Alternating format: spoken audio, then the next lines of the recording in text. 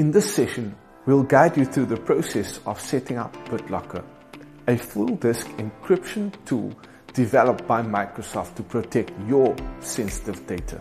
With the increasing risk of cyber attacks, it's essential to take extra measures to protect your sensitive data. And BitLocker can provide that extra added layer of protection you need. By the end of this demo, you'll have the knowledge and skills to implement BitLocker using Intune.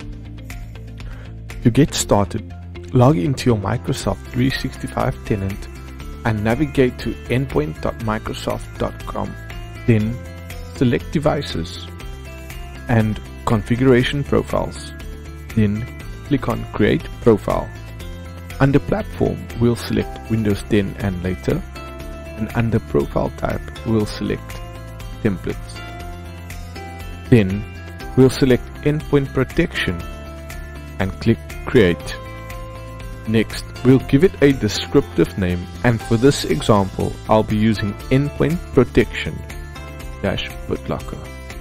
In the description, I'll be adding the following: encrypt all Windows 10 and later devices with BitLocker drive encryption, and select Next. Then we'll click on Windows Encryption and select the following options. Please note that for this demo, I will not be going into detail with the reasons for choosing the specific settings. However, if you would like to learn more, you can hover over the Information tab to get a brief understanding of what it is used for. Under Windows Settings, we'll select Require next to Encrypt Devices. Then select Block next to Warning for other disk encryption. Next, we'll select Allow standard users to enable encryption during Azure AD Join and enable for configure encryption methods. We'll leave the encryption method standard for the operating system, fixed data drives and removable data drives. Then we'll select Require next to Additional Authentication at Startup and Block at BitLocker with non-compatible TPM chip.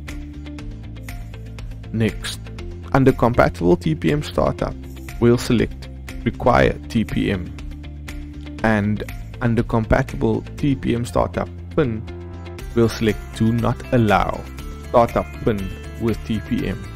Under Compatible TPM Startup Key, we'll select Do Not Allow Startup Key with TPM.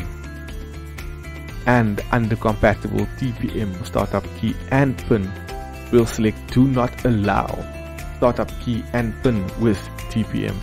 Then we'll select Enable next to the OS Recovery Drive. Then we'll leave the certificate-based data recovery agent, user creation of recovery password and user creation of recovery key standard, and head over to recovery options in the BitLocker setup wizard and select Block. Then click on Enable to save the BitLocker recovery information to Azure Active Directory. Next, we'll click on Require under the Store recovery information in Azure Active Directory before enabling BitLocker, and enable the pre-boot recovery URL. Then select Next. Next, we'll select the included groups. You can either select all the users, all the devices, or a custom group. In my case, I've created a custom group which I'll be adding for this demo.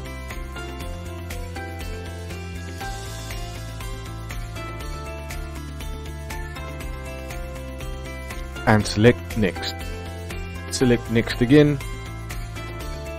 and create to confirm.